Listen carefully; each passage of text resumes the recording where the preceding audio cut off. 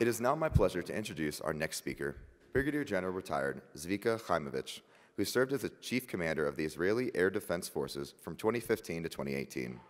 General Haimovich joined the IAF in 1985. During his service, he had several positions, including Commander in charge of the command field of the IAF Air Defense School, Head of Training Branch in the IAF Air Defense Division, the Commander of the Active Defense Wing, and Commander of the Sky Defense Wing.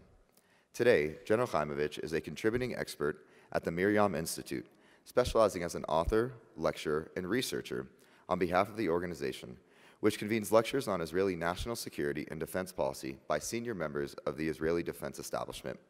They do so on campuses and for elected officials throughout the English-speaking world. They also have an online commentary section that is a leading platform for Israel-focused discussion, dialogue, and debate. In conversation with General Haimovich is Benjamin Anthony, co-founder of the MirYam Institute. We are particularly delighted to welcome his colleague and co-founder of the organization, Rosita Panini, who is here with us today. Ladies and gentlemen, it is my privilege to present to you Brigadier General Retired Zvika Haimovich and Mr. Benjamin Anthony of the MirYam Institute.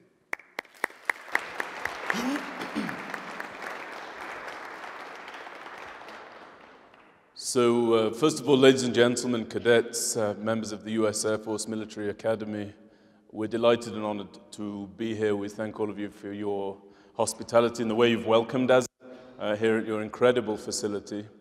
I want to also express my profound acknowledgement and thanks. At the back, you may have seen me waving. I'm not being a politician. I actually know a number of people. We had the privilege of bringing some of your cadets to the State of Israel for a 2-week tour. They're here with us today. We thank you so very much for being with us. We feel encouraged and challenged at the same time. And actually, this is an outgrowth of that trip. So thank you so very much for giving of your time today. I'm going to interview General Haimovich. He's given me permission to play around a little bit with the questions. So we're going to break the mold somewhat.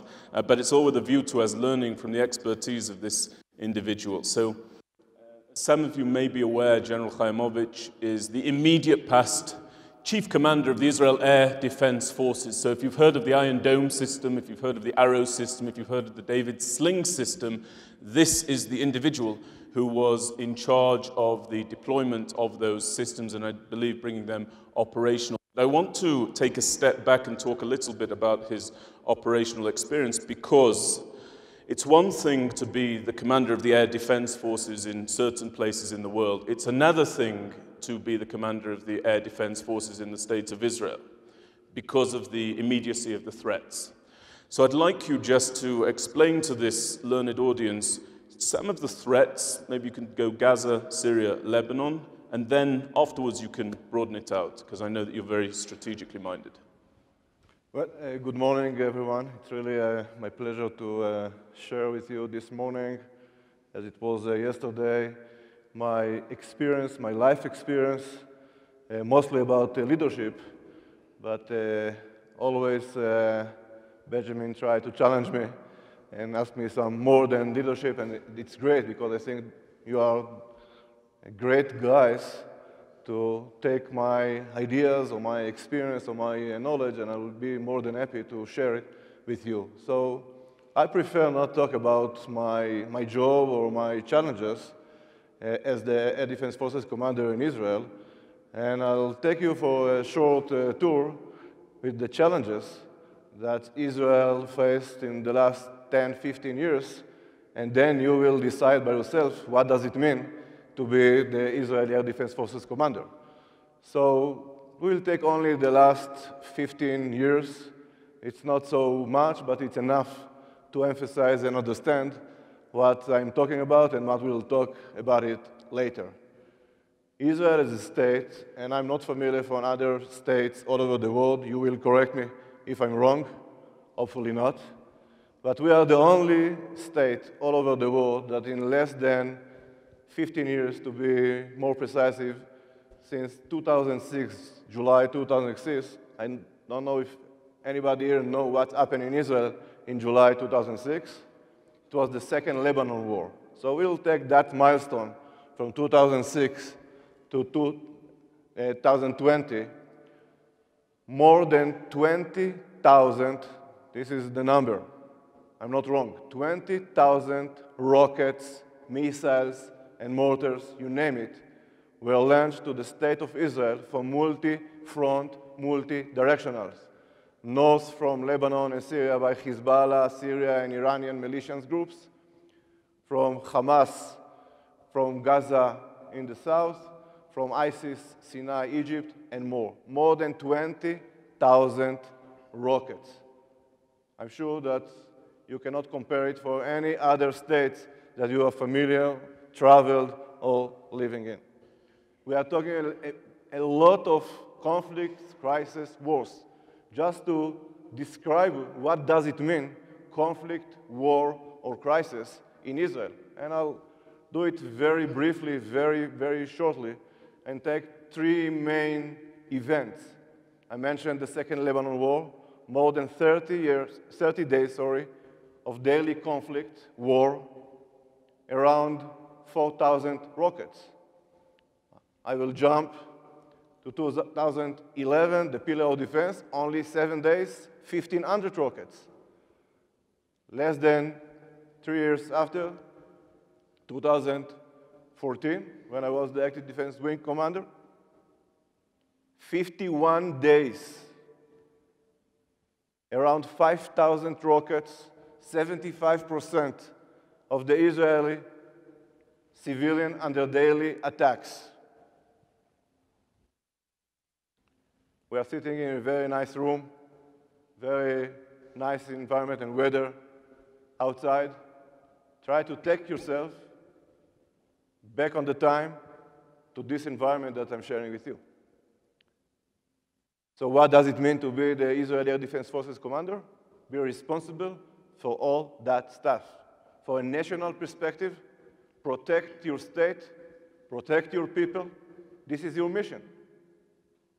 To minimize the damage from lower tier mortar rockets up to lower tier long-range missiles from Iran, and at the same time, the ABTs, the air briefing targets, UAVs, jets, choppers, etc. During my position as the Air Defense Commander, we intercepted, for example, 5 Iranians and Syrians UAVs that flew to the state of Israel, and 1 Sukhoi 24 Syrian jet that's across the border.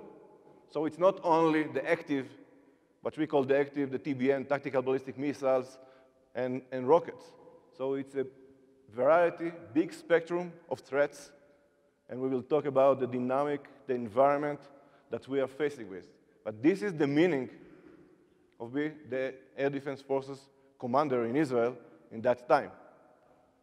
If somebody wants to be in this position, maybe 2 or 3 years from today it will be relevant, but that's the way that we are doing the professional, operational business or missions in very intensity environment in Israel, talking about my previous job and our very complicated situation. I want to ask you one more question about that, and then we'll come to the dynamic of leadership so people can see how you've implemented your practical challenges into not only leading, but building the next generation of leaders. That's so very relevant. Well, I probably shouldn't say this, but while we were on the tour in Israel, the cadets were paddling in the Sea of Galilee on one particular morning, and a projectile was fired at right over it. There was a drone coming in from Syria, and we saw, and we saw the detonation right over where we were. So thank you for keeping us safe, even as we swam in the sea. Thank you. A wonderful live demonstration. I want to talk a little bit about the qualitative military edge, just for a moment. So you talked about 2006 rockets from Lebanon fired by Hezbollah, 2012 rockets from Gaza fired by Hamas, Palestinian Islamic Jihad, and again 2014. But they're now in possession of GPS technology that is changing the game in terms of the accuracy of these and really increasing the ferocity of the cat and mouse race that's at play. Can you talk a bit about that, and what are they trying to hit? It's much complicated than it looks, because we are in a race between us and the other sides. And unfortunately, there are sides. It means more than one side. They are all leading and monitoring by Iran, but there are much more than sides, and we need to respect our enemies. I think this is rule number one as the military leaders. We need to respect our enemies. They are doing the same process as us. They are learning. They are doing the AARs exactly as we are doing after every event, every conflict. And in this race, we need always to be one step before our enemies. If not, we will lose the next conflict. And I can see, and I saw it before, but I say it today, very, very clear the way that our enemies learning exactly and try to learn where our gaps, how to challenge our systems, our weapons, our concept, our doctrine. The question is focused on one topic, very important, very critical, but this is not the only one. I'll give you another one, for example. I saw in the last 10 years that I mentioned before, they started and they launched single targets, single rockets and missiles. And we saw, thanks to the process that I'll talk about it later on, how they are improving the way that they are working. And I'll jump 10 years ahead. If we started 10 years ago with one single target, rockets, mortars, missiles, you name it, less than 10 years after, the biggest salvo, it means simultaneously a lot of targets on the air, more than 60. Try to think and put yourself in the BMC, in the Battle Management Command, sitting, and you can see fly to your face a package with 60 simultaneously missiles. And you need, as a commander, as a soldier, to take a decision and deal simultaneously with 60 rockets that's going to hit or attack your mission. Another issue was the question that I was asked. They saw, and I will not repeat again all the numbers, but they saw that it's not enough to bring thousands of missiles and rockets to the state of Israel, because the question of damage, it was non-effective. So they understood it's not enough to bring a big amount of numbers to the state of Israel and create almost zero damage. And they started a strategic decision to move, to develop precise missiles with a huge warhead. Now try to imagine that this target, missile or rocket, with a 100 kilo and more warhead, will be precise in less than 10 meters, going to attack, for example, this building. Not by mistake. And they are still thanks God and thanks to our forces, they are still in this process and didn't reach the goal that they want to, because we attack, delay, prevent, and more them to achieve all that capabilities. But that will change dramatically the situation, and we need to prepare ourselves. We don't want that all the thousands rockets that Hezbollah, Hamas, and the other groups holding today will be precise stuff. And then each target have a specific address where to go, where to attack. It will be a game changer to our concept, strategy, and the state of Israel. And so these are some of the threats that are faced by yourself and those in your team. And that's why it's so very vital to be able to create leadership and decision-making and anticipation and reaction, all in the same individual. Ladies and gentlemen, I don't know if you're aware of this, but the Iron Dome system, just as one example, which is effectively the ability to shoot one bullet down with another bullet, is actually a system that could be fully automated, but it keeps the man in the loop. You've told me about that. And I think that that really expresses why you've had to diligently build leadership within the forces that you command. So can you just tell us a little bit, turning to the slide, what it is that you're going to share with us today? I think it's part of our concept, but it's part of our culture in the IDF, the Israel Defense Forces, the Israel Air Forces, and of course the Air Defense Forces. We are working and using state-of-the-art technology, really. You cannot find better than that systems. It's kind of a science fiction that you will take a very speed, high velocity of a target and will intercept or engage with a missile from the ground. It's really, 10 years ago, it was science fiction just to think about it, how does it work. And all of them have a full automatic mode. I'll tell you a secret. We are not working with that mode because we trust our people much more than the system. It looks very strange. But the system, and it doesn't matter how smart is the system, it's only a system. It's a formula, computer, 1 + 1 = 2. But in our life, in our dynamic environment and threats, sometimes 1 + 1 = 3. And only men online in the loop can make it. Because system, you can operate and say, okay, you will take the decision after 5 seconds, or 7, you name it. But what's happened if a millisecond, minute in our time, it's like a cigarette break in your time.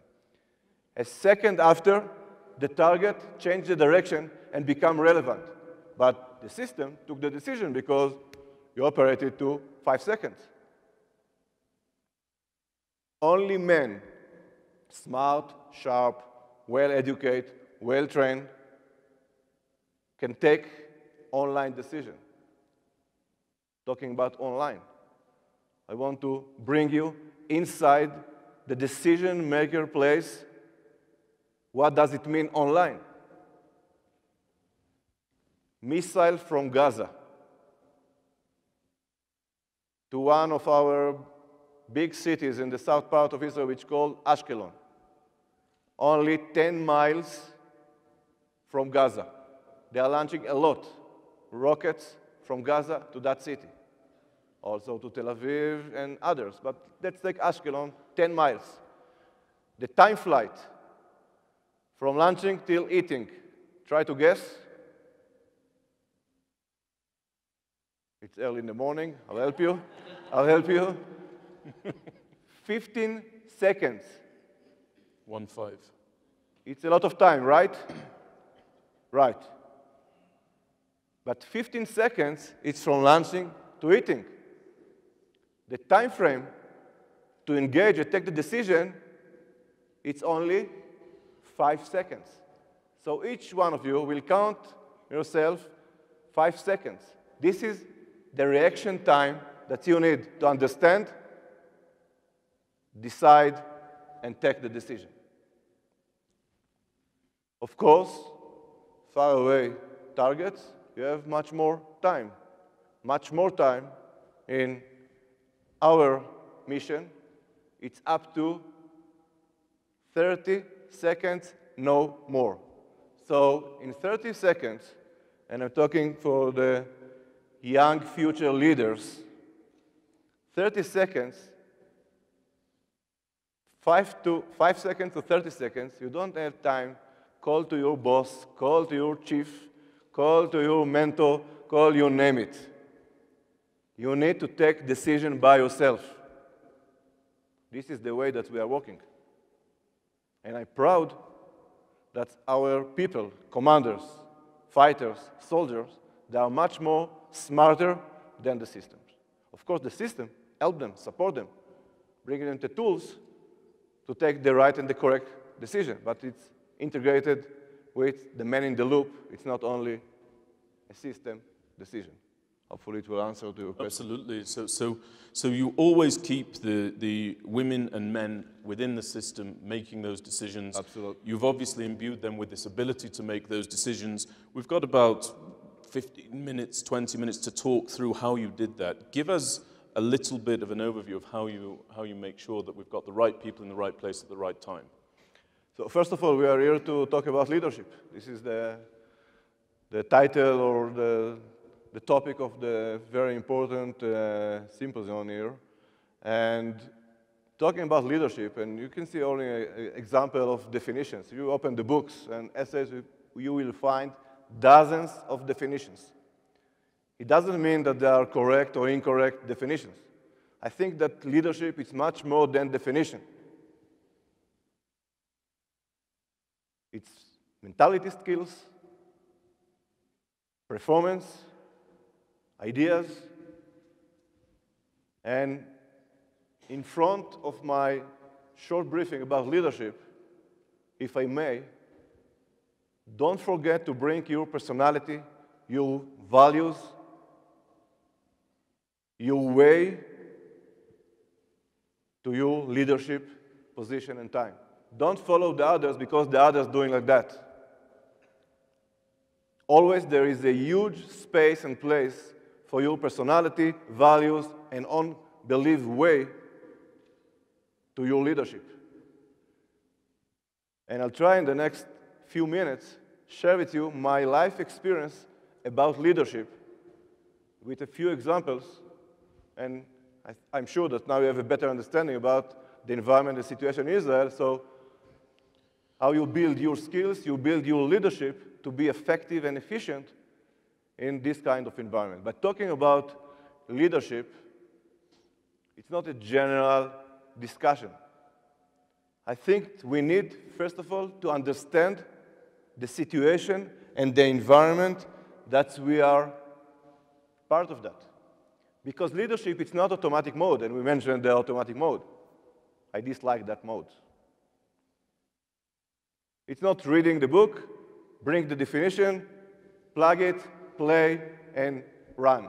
We need to understand, if we want to be relevant, effective, and efficient leaders, we need to understand excellent the situation, the environment.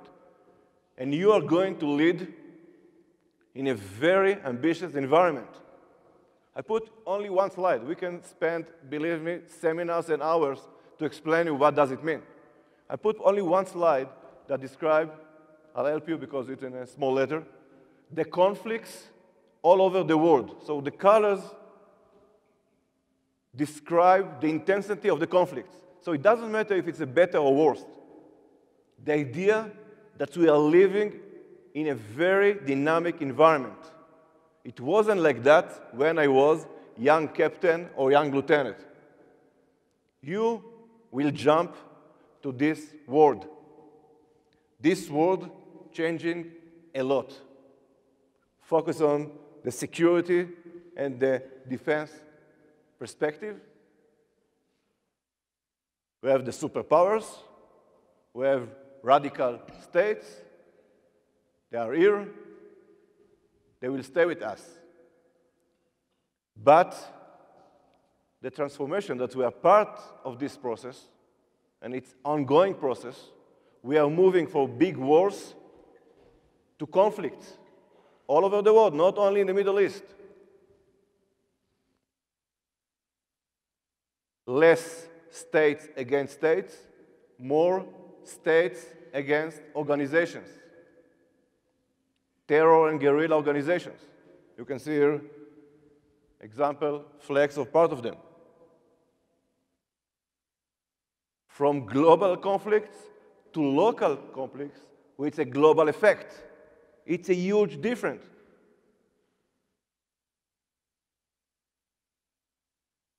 All of you need to think about that environment that you are going to act and work in this environment. So it's all in change, moving. If you are looking for the stability, you are in the incorrect job. In-current job, looking for another job. And if I try to make it more clear for you, and try to compare, I'm sure that you're familiar with the background, but maybe less with the bullets in front. The left-hand side, the old world, the old era, 10, 15 years ago, when I was a young commander. It was all very clear. Stability, our comfort zone, we sat and felt excellent. Today, it's not like that. You need to react in ongoing change. You need to take a decision in unfamiliar expertise because it's all changing. Very dynamic environment. This is the area, this is the situation, this is the region that you are going to work. And it doesn't matter if it's the Middle East, Asia, Africa, you name it. All the regions have the same ideas.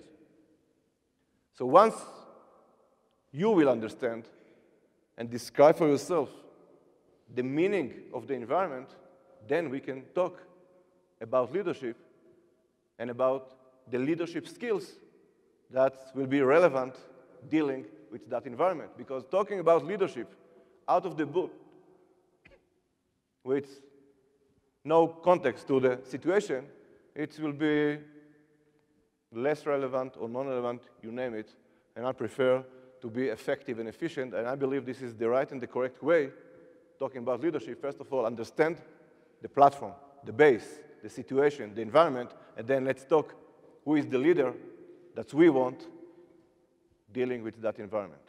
So can you give us some examples of the leadership skills, the specifics that are needed today?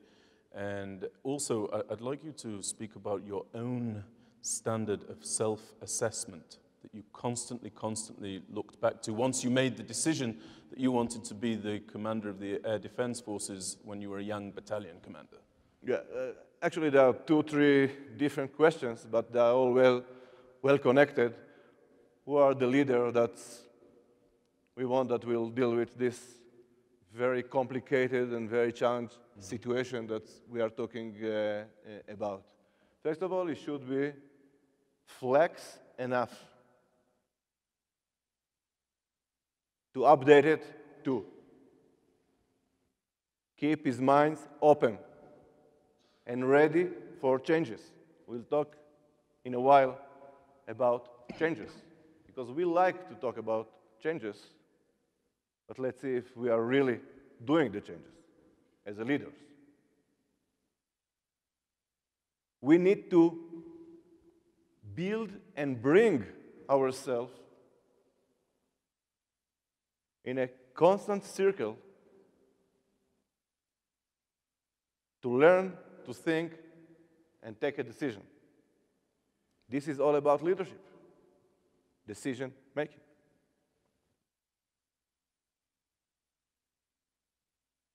And if we are talking about a very complicated, dynamic environment,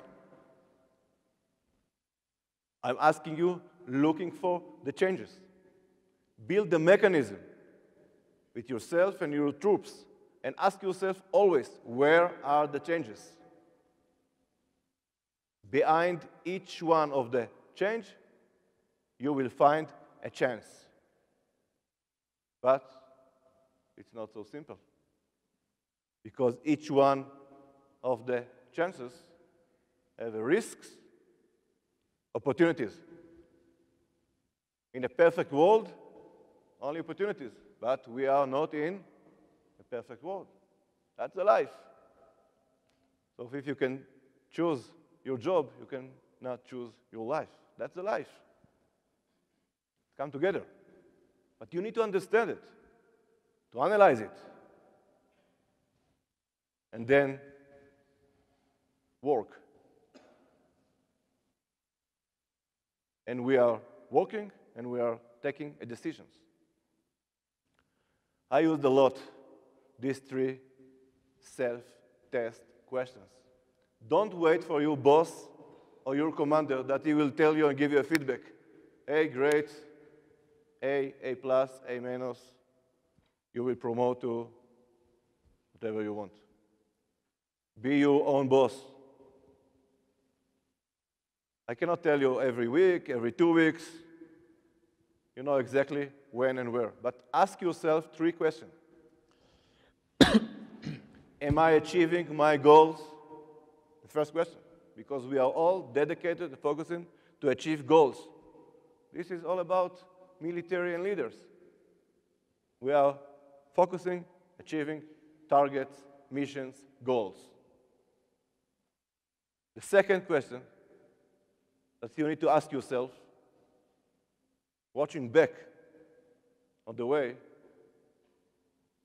what was correct, what was incorrect, how can I do it better?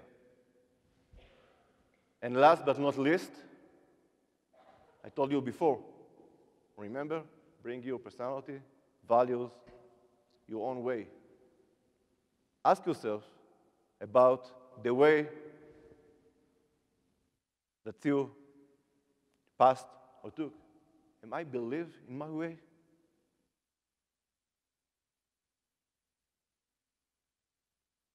All these 3 questions will help you to define yourself and not waiting for your boss or your command if you are in the correct way in your leadership, in your decision making. And you asked me about my own experience. So Assessments. And yeah. And here is a few examples for my own experience. I used it when I was a commander in this environment. And you can take it or leave it or bring in other tools. That's fine, but just think about it. Think about the tools that you want to build and bring to yourself, to your troops, dealing in this environment.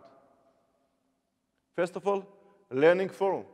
I remember myself, took my TRADOC commander and asked him to build a few learning teams. And I told him, don't tell me stories. First of all, I don't have time. Second, and much more important, it's less effective. I want that the learning teams will bring me changes. They will focus on doctrine, technology, systems, enemies. Bring me changes. And then, it's not enough, okay? I understand where are the changes. So what? What we are doing with that changes? We build doctrine teams that they checked and compare between the currently concept and doctrine to the changes. And believe me, changed a lot. Because if you will not change, you will create a gap, a gap, a gap, and you will not fill the gap with concept, with doctrine, with new methods.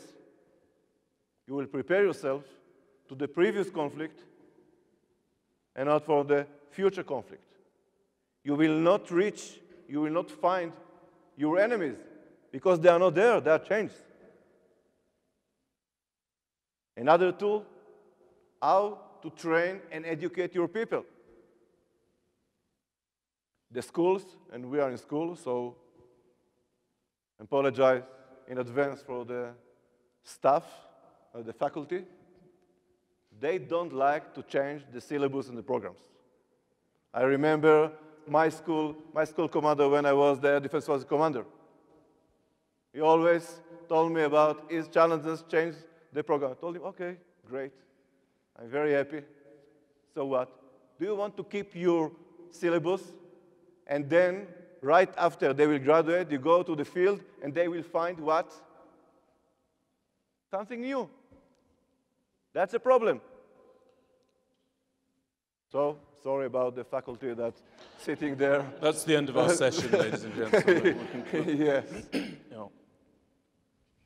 How to build effective program to your people. How to build the exercises and the training. They should be relevant, not a general, realistic scenarios that they will feed exactly the changes that your learning team brought, and they will practice the new doctrine. Otherwise, they will find it the first time on the field. You don't want it. And always, I told to my exercise planners, bring realistic scenarios, but always bring surprises to the operators. Why? From my experience,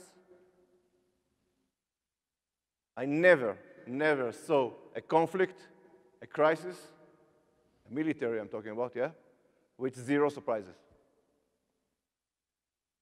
So you need to train your people how to take a decision. I just a few slides ago talked about the unfamiliar environment and take decision out of your expertise. This is the way to practice your people, to take decision exactly to be relevant in that environment. And here is the link between the ideas. And last example, a method that I used a lot, which is called assessment. I build a few assessment teams, operational systems, it means weapons, missiles, etc. Threat, personal. A lot of changes from ourselves. Just compare the generation that we are part of that. The Y, the Z, we cannot ignore them. We need to understand what does it mean. Because each one of that pillars brings something new to the field. And if we will not understand, we will not prepare ourselves, we will be less effective in the field. So 4 or 5 tools or methods that I'm sharing with you, that you can use it tomorrow in your job, in your position. This was my experience. I found it very effective, so that's the reason why I'm sharing it with you. So we've got time for just 2 more quick questions before we open it to the audience. The time is running. Yeah, it is, but that's such is the nature of this. Time is a cruel master, as you know, with your 5 seconds and so forth. I want to ask you, can you just give us, I'd like to ask you to do this briefly, because I want to give you a chance to engage with this audience. I think they'd be very, very blessed to do that, and we'd be fortunate to learn from them by way of their questions as well. Give us a real-time example from the Middle East that shows how to read a situation with accuracy and how to implement leadership. Briefly, I'm sorry if it's a heavy question, and then we'll move on to the last one. It will take time. Okay. It will be briefly, but it will take time, because it's really, it's excellent question. And we can talk a lot about it, but I'll try to do it really very, very brief, just to give you an idea how to take complicated currently situation and have a better understanding from stories and try to make a link and then have a better understanding and not just reading news in the media or the newspaper, because all the idea is not to know, it's to understand. And always, we need to find where is the starting point. It could be a week ago, or 10 years ago, or 15 years ago. Depends how complicated or what the event or the situation or the story that we are talking about. Most of the stories have a long line back, so we need to find that beginning point to have a better understanding of what we are dealing with. And I'm sure that, for example, in the Middle East, you're all familiar with Iran, ISIS, Hezbollah, civil war in Syria, the Arab war, the Sunni, the Shia, really big mess. Big mess, believe me. I'm living there, it's big mess. But we need to understand that puzzle. That puzzle, it's a picture with many, many pieces. Each one of the pieces, it's very important. By itself, it's less important. The idea is bring the pieces and build one clear picture. This is the idea in complicated situation, and Middle East is a great example of complicated situation. And if I try to bring all that stories, titles, and links together, and try to show you a way how to understand a complicated situation through a lot of question remarks, because the question remarks will lead you for a better understanding. You will not take it as a story from the CNN or the Fox. You need to understand why. And if you will understand why, you can be relevant dealing with that environment. Because just reading a story, it's good in your free time. And talking about the Middle East, there are three main pillars that they are all about. And if you will understand them, we understand all the stories that they will be part of that pillars. First of all, we are talking about the civil war in Syria, more than 8 years. So it started as an initial issue, but very fast, it's become a global issue. We found one day, really out of the blue, with zero alert, October 2015, thousands of Russian troops in Syria. They are still there. So, you know, it's a break news, an intel message. Okay. Did you ask yourself ever why President Putin decided to deploy thousands of Russian troops to Syria?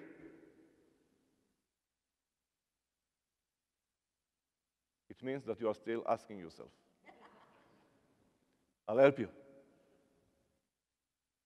Russia left the podium as a superpower around 15 years ago. President Putin decided, strategic decision, to stand again as a superpower in the world. And Syria, he decided, will be a gate to the world.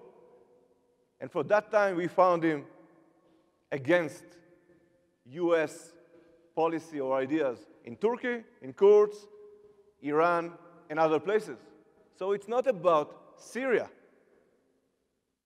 It's about the way that he took Syria as a great opportunity to bring himself to the center of the stage next to the United States of America as a superpower. And right after, we found Iran and Hezbollah part of his coalition. Very strange coalition. Remember one of the previous slides? Local conflict affect global. Great example. Great example. It's not about Syria. And I'll do it very fast. Sorry. I apologize. I too. No. Second pillar, Iran. Every second break news, Iran in the media. So what we're talking about Iran? First of all, the most radical state, I would say, terror state all over the world. But it's not only that. We need to understand the way, the ideas, the concept that they are working. And then we can deal with them. We need to go 10 years back. We can go further, but let's start in 2010. What's happened there? Do you know? A lot of things in the Middle East. December 2010. Later on, we called it the Arab Spring. Tunisia, revolution. Less than 2 years from that point, December 10, 2 revolutions in Egypt, 2 in Yemen, started the civil war in Syria, Iraq, of course, it's ongoing, and more. It means the Arab world will not be the same as it was before 2010. Iran understood that, and they decided to lead the Arab world. So if we want to understand what is leading today the Iranian regime and leaders today, we need to go back 10 years. They decided to lead the Muslims, the Arab world, because from that point, the Arab world divided for 2 parts, the Shia and the Sunni.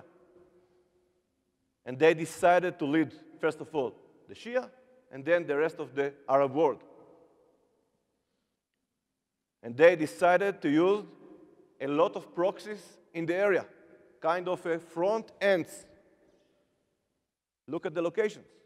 Imagine a map in front of you. The Houthis in Yemen, in the south, the militia in Iraq, Hezbollah, ISIS, Lebanon, Syria, and look at that end, control all the Middle East. This is the idea. So talking about that, you can talk about, okay, each one of the proxies and describe them, but we need to understand the global picture about Iran. Nevertheless, Iran running, plus minus the same time that I'm talking 10, 15 years ago, 2 ambitious programs. And they didn't stop for a second. First of all, long-range missile program. They want to reach 5,000-kilometer missiles. Why? Israel, it's only 1,500. Today they have 2,000-kilometer capabilities of missiles. Why they need 5,000? Why? Again, take the map, put the 5,000 kilometer, we find most of Europe, all of the US bases, west and east, and here we go. But it's not enough. They have a second ambitious program, the nuclear program. Why? That radical regime need a nuclear program. How many Arab states holding today a nuclear capabilities? How many? Help me, I'm counting. 0. Remember, 10 years ago, they decided to lead the Arab world. So they understood that that tool will help them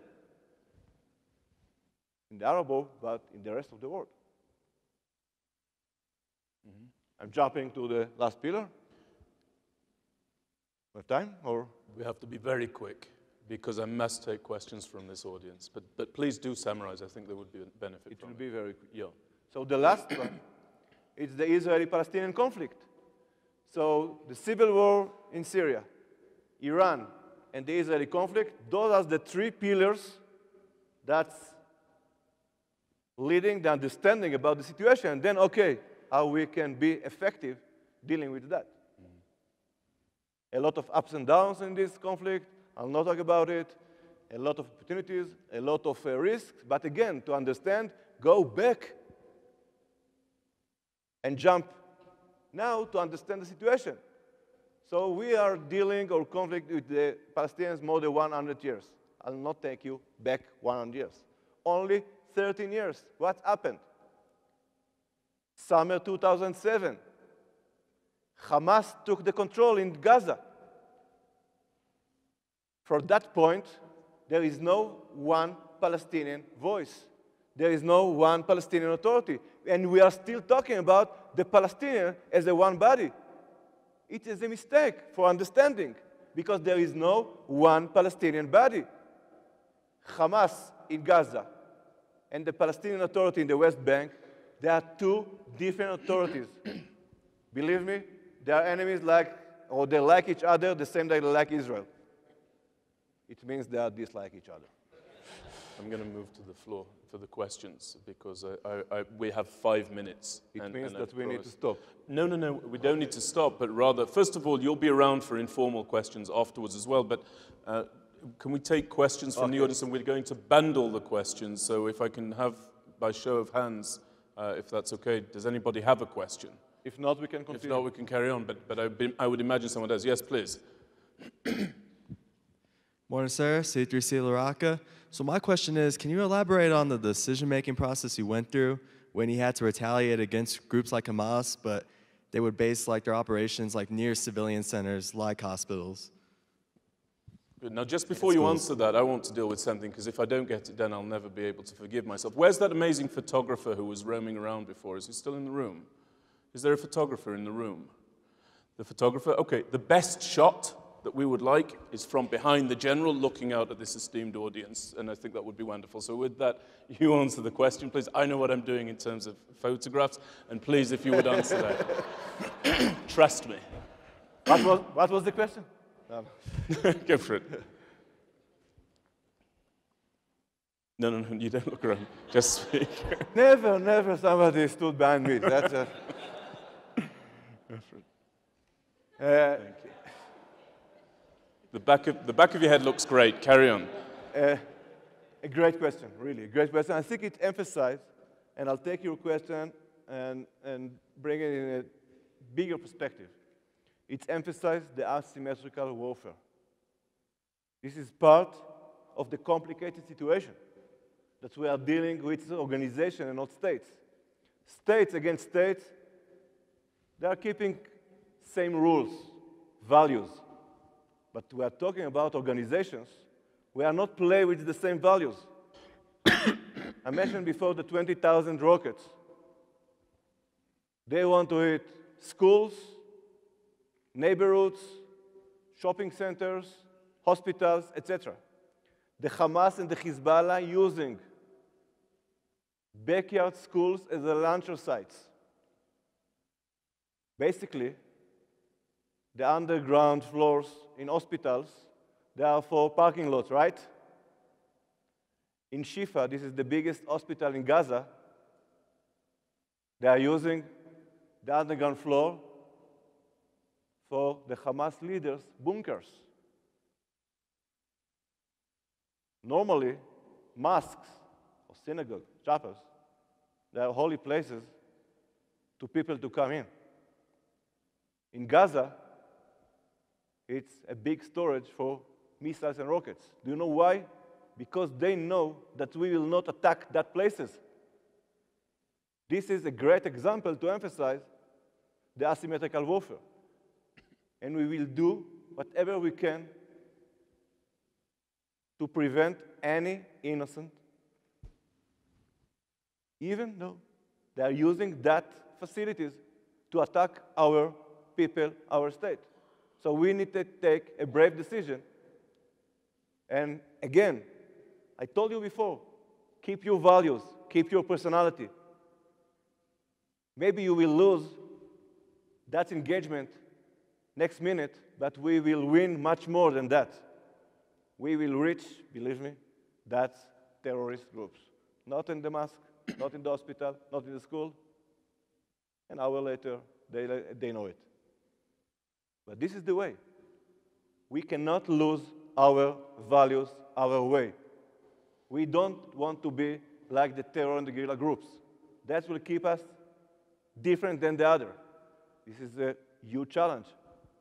Remember, states dealing with non-state organizations, terror and guerrilla organizations. Thank you. Difficult life.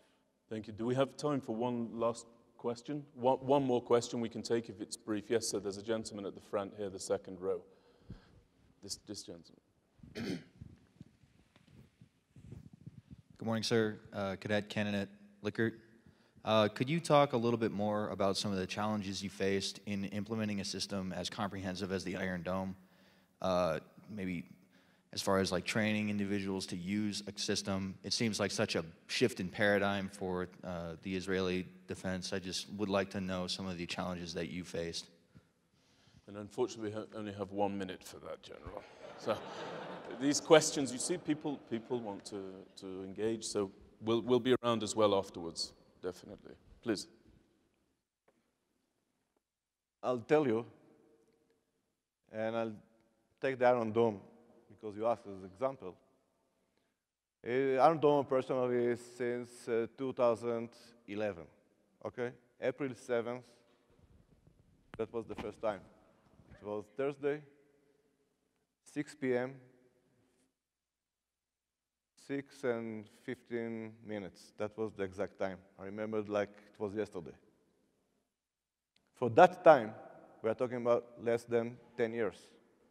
Except the name, Iron Dome, the rest of the system, different. Different. We took as advantage all that crisis and conflict and changed a lot the system to be relevant, because the enemies changed the same. Dealing with salvos, dealing with the multi-directional threats, dealing with more capacity, simultaneously targets, working well integrated with David Sling and Arrow. We don't want to stand alone. We started as a standalone. Today, it's a full integrated environment. So it affects much more than just only the system. We need to take the chances from bad events like crisis and conflicts and push it down to the concept, to the doctrine, to the systems, and updated too. And its affect not only the Air Force, it affect all the Israel Defense Forces, because it's a way to think about the mix between offensive capabilities and defense capabilities. They are working together, because today we understand that offensive capabilities cannot exist without defense capabilities. We didn't think it before. The defense capabilities bring the leaders the buffer time and zone to take a rational decision about the offensive, maneuvering, and others. So they're well coordinated. So it is working much bigger than just focus on the system itself. Thank you very much. I just want to, before I turn it back to you, I have to say something because it's on behalf of all of us and on behalf of the people of Israel. We are members of the Jewish faith in the Jewish state, and many of us were ingathered after the horrors of the Holocaust. And the individuals, the aviators who flew in the defense of all that is virtuous in this world, were wearing the uniforms that you will one day be wearing. And there is a deep and well-founded connection between our country and your country. We thank you. It's not the only occasion. You did the same thing in the Yom Kippur War, where you came to our aid, where we were very much embattled. And I just want you to know that as you heard from the General, we face endless challenges, but if you give the Jewish people half a chance in this world, they will go out and build you an Israel. And from the soils of Israel spring leaders such as the General. That is the result of an ingathering of a people and to its land, and the reconciliation of a land with its people. And so we are extremely grateful to you, and you made a right decision when you decided to take a bet on the future of the Jewish people and the Jewish state. And I want to also applaud our cadets, because I don't know if I'll have the opportunity to do so, Cadet Flash and Cadet Sofa. Thank you so very much for being with us. You've been remarkable. And with that, I thank you, General Haimovich, as well. And I turn it back to you, Cadet Flash.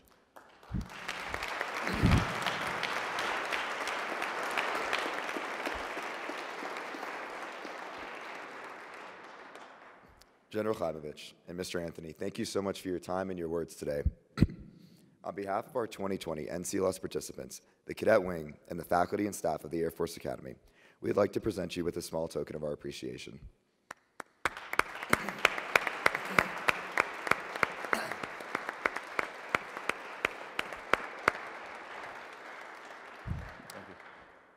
Once again, we would like to extend our thanks to the class of 1959, our flagship supporter, the class of 1973, the class of 1974, the class of 1993, the Association of Graduates, the Air Force Academy Foundation, the Falcon Foundation, the John and Lynn Muse Educational Foundation, Earl Enix, class of 1977, and Mrs. Candy Enix, and all others who, through their generosity, make NCLS possible.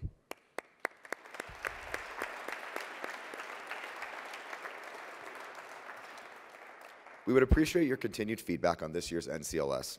Please take a few minutes to fill out the survey, which can be found on the NCLS app. If you've not done so already, we encourage you to download and use the NCLS app and continue to connect with us via social media. This concludes the session. Thank you.